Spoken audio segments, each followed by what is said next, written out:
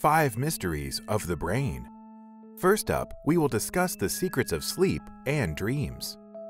Annie Lennox sung of sweet dreams in the 1980s, but when she declares that they're made of this, she doesn't explain what that is. In fact, why we dream and where sweet dreams come from is still a mystery. We don't even really know why we sleep at all. It's bizarre to think that something we do every day can't be explained by scientists. We know that we need sleep, and if we don't get it, the consequences can be dangerous. It's thought that at one point sleep provided an evolutionary benefit. It would have kept early man safe in his cave for a few hours, whilst dangerous predators such as saber-toothed tigers were out and about. But now that we have electric lighting, sleep is really just very time-consuming. In fact, we sleep for approximately 1/3 of our lives. It doesn't seem very sensible to spend so long doing something where we are defenseless. One of the reasons it's thought we have to sleep is so that our bodies can restore themselves as we rest. But that doesn't explain why our brains stay active while we sleep. It's thought that the brain continues to work on problem solving, which we'll then use in practice when awake.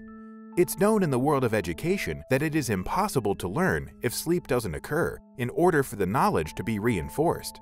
It goes against the popular study method of staying up all night. Research suggests that students will not take in any information if they don't sleep after a study session. There are high schools that have taken on board the research and made the beginning of the school day later to allow their students more time to sleep. REM sleep was discovered in 1951, and it is thought that it occurs in a different part of the brain than other states.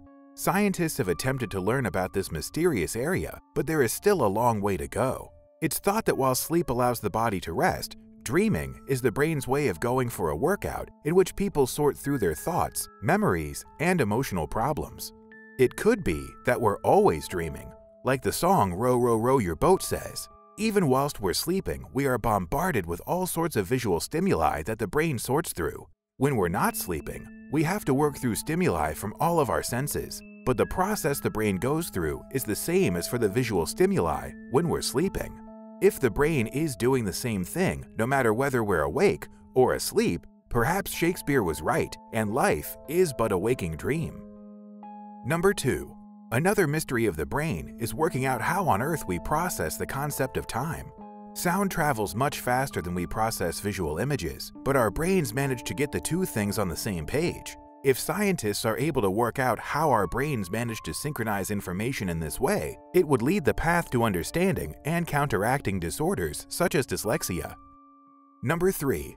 Another mystery of the brain is how déjà vu works and why we experience it. We've all had that feeling that we've already been in the same moment before. Despite how common it is, déjà vu cannot be explained by neuroscientists. Because there's no way of telling when it may happen, and when it does, it's over so quickly, it's almost impossible for scientists to study it. Number 4. Our next mystery is how music triggers emotional responses.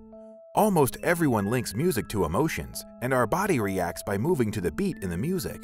It has already been determined that we are fully able to function without music in terms of the necessities to survive, but music has a clear effect upon us, both physical and emotional. It is thought that this could be because music replicates speech or movement. Number 5. The final mystery has to do with laughter. We still don't know why people laugh or how fun is linked to laughter. Everyone finds different things funny, and sense of humor is very personal. Scientists think that laughing plays a part in balancing what's going on in our heads, particularly difficult processes such as stress. We do know that laughing creates endorphins and other chemicals which have an antidepressant quality, and laughing has a natural, intoxicating effect on us. What's your favorite mystery of the brain? Let us know in the comments section below, and make sure to like, share, and subscribe for more great videos like this one.